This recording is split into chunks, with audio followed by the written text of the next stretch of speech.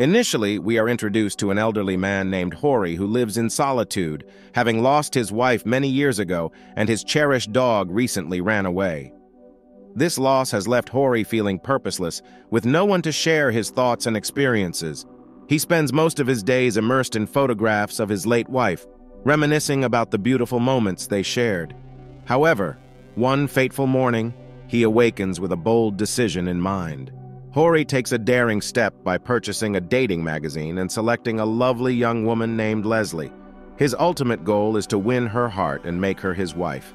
Even though, given his age and wrinkles, seducing her seems like an almost impossible challenge. To overcome this, Horrie contemplates an audacious transformation. He seeks to make himself appear young and handsome.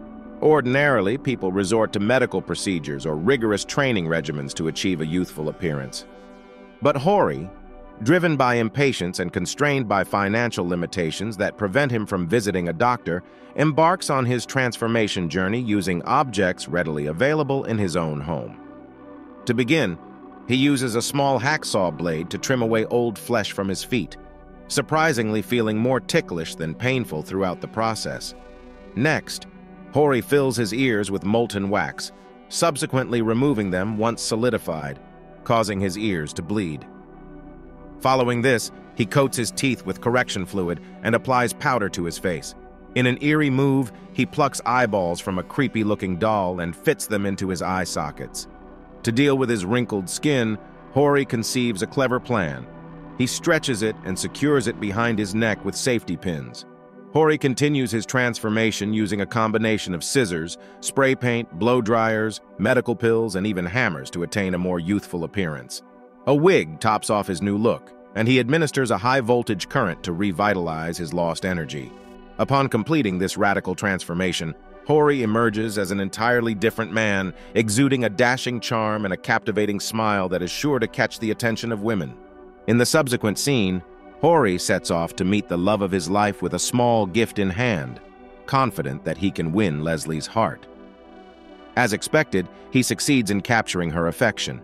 The two embark on romantic adventures, sharing ice cream, strolling along the beach, attending a party, and watching the sunset together. The only obstacle in their path is Leslie's diminutive dog, Bacon, who appears to harbor a deep dislike for Horrie, persistently barking as if sensing the deception. Despite this, Horrie continues to court Leslie, going the extra mile by gifting her his vintage Riley car. They set out on a romantic ride that seems to be straight out of a fairy tale, complete with birds and the fragrance of flowers enveloping them. However, their blissful outing takes a dire turn when the car encounters potholes, leaving Horrie's frail body in a precarious state. Amid this predicament, Leslie sneezes, and her face gets stuck on the windshield. Shockingly, it is revealed that she too is an elderly woman who underwent a drastic transformation to appear youthful. Horrie is left astounded by the sight, and moments later his own body reverts to its original form. Initially, the two are dumbfounded by the revelation, but soon become ecstatic and engage in a passionate embrace. The movie concludes with Bacon, the dog, revealing his true elderly appearance, dispelling any illusions of youth. The narrative then transitions to the second movie, set in a somber and ominous atmosphere. Three children, including a bully named Peter and his reluctant companions, Michael and Sam, approach an abandoned house known as the Ghost Train. Peter coerces the others into joining him on this eerie journey. Upon reaching their destination, they are horrified by the house's eerie appearance. The entrance is marked by a colossal grim reaper looming overhead, and severed heads hang from the ceiling. The youngest child, Sam, desperately wishes to run to the beach, but Peter refuses to let him leave. As time passes, the children notice a skull on the wall, which serves as the ticket machine with a sign reading £1 per ride. Without hesitation, Peter urges the others to contribute their money. While Sam remains apprehensive, he reluctantly surrenders his 50-pence coin.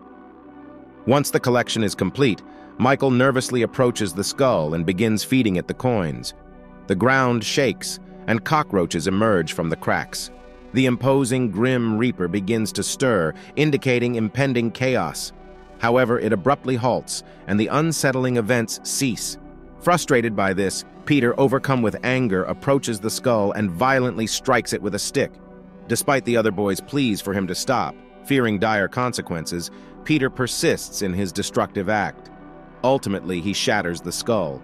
In the following instant, Sam is unexpectedly pulled inside the house in a wagon, and before his friends can react, the door slams shut, marking the last time he is ever seen. 3 decades later, Michael and Peter return to the abandoned house each year to honor their lost friend. Michael has gone on to become a prosperous businessman, while Peter's life has been marred by alcoholism, reducing him to the role of a cab driver. As Michael lays flowers in remembrance, Peter confides that he continues to be haunted by that dreadful day, plagued by guilt for luring Sam to the abandoned house when the young boy merely wanted to go to the beach. However, Michael reveals a shocking truth. He never actually inserted the final coin into the skull's mouth, admitting that fear held him back from doing so, a choice he deeply regrets. This revelation stuns Peter, but he decides to forgive his friend.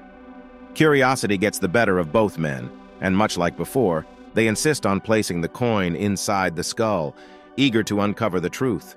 Upon inserting the coin, the ground trembles, and the imposing Grim Reaper begins to ascend. The door swings open, revealing the same wagon that vanished 3 decades ago.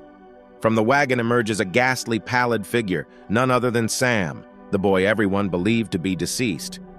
Michael and Peter, who have been watching this spectacle in sheer horror, find themselves paralyzed by shock and disbelief. Michael, unable to contain his astonishment, approaches his childhood friend Sam, attempting to initiate a conversation. Unfortunately, this proves to be an ill-fated choice. The once familiar Sam is no more. He emerges with a singular intent: revenge. In the blink of an eye, he snaps Michael's neck, rendering him unconscious. Then he turns his vengeance towards his childhood tormentor, Peter, inflicting a brutal, bloody demise that leaves the car's windshield splattered with gore. In his incapacitated state, lying on the floor, Michael reflects, "What if we went to the beach instead?" Moving on to the third movie, it unfolds in an Indian village where 2 siblings, Veer and Meera, reunite to check on their ailing father, Rajendra.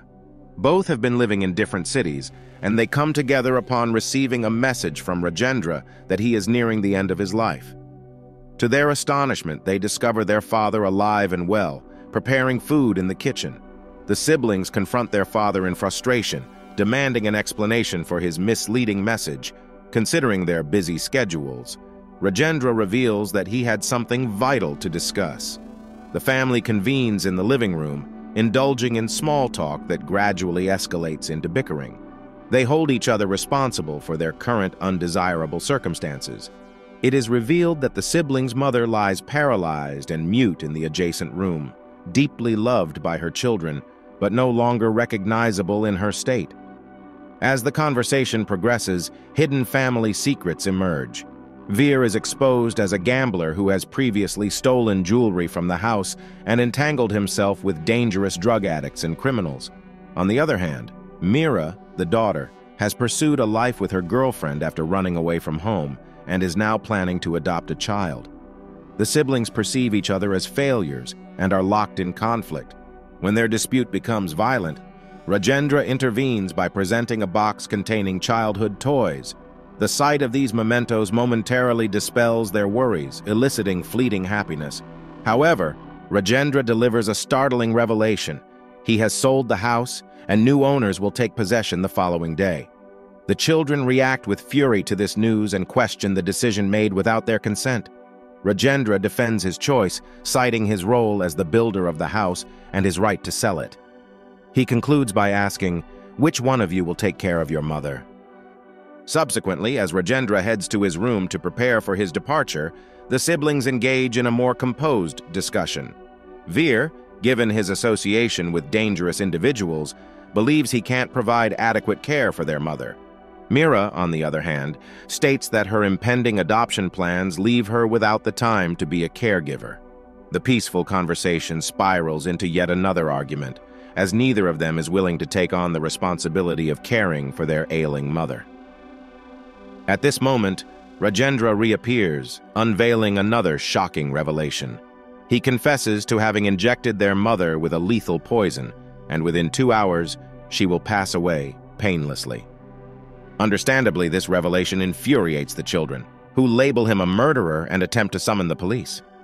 Rajendra intervenes, explaining the arduous, heartbreaking nature of his daily life, spent feeding his wife, tending to her soiled bedsheets, and ensuring her comfort while the children remain absent.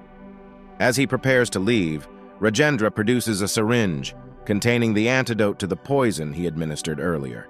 He entrusts it to his children, stating that whoever wishes to save their mother must commit to caring for her for the remainder of her days. The movie concludes with Rajendra departing the house with his belongings, leaving the children to ponder the moral dilemma of whether they should save their ailing mother or not. If you enjoyed this video, please give us a thumbs up and consider subscribing, as it greatly helps out the channel. Thank you for watching.